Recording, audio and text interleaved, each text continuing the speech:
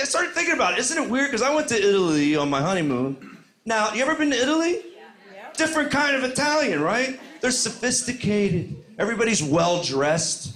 Everyone's perfect. They're wearing scarves, right? Like, what the hell happens on that boat ride? Right? What's going down?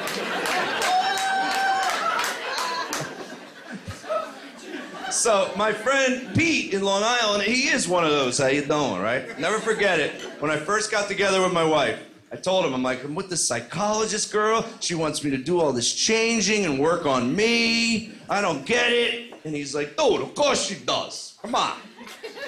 He goes, think about it. She's a psychologist. That's what she's gonna want you to do. Work on your brain. He goes, dude, you marry a foot doctor, all of a sudden, your feet are fucked up.